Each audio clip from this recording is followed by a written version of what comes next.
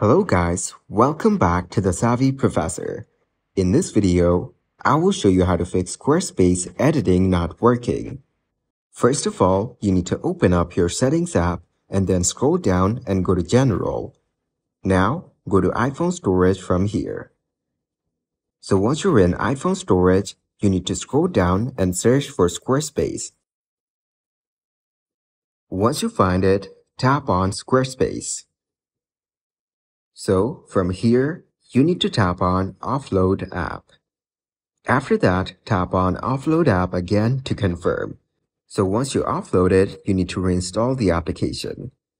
If that doesn't work, open up your App Store. After that, tap on the search bar on the top and search for Squarespace. Now, from the results, select Squarespace.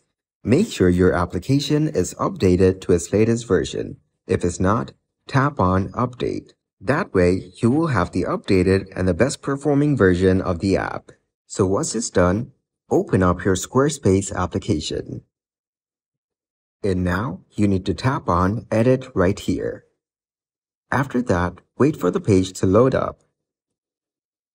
Now, from this page, tap on Edit on the top right.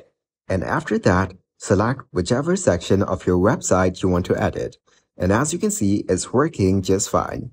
You will notice that your issue has been solved, and you can now edit your web page however you want. Thanks for watching, and please leave a like, subscribe, and share.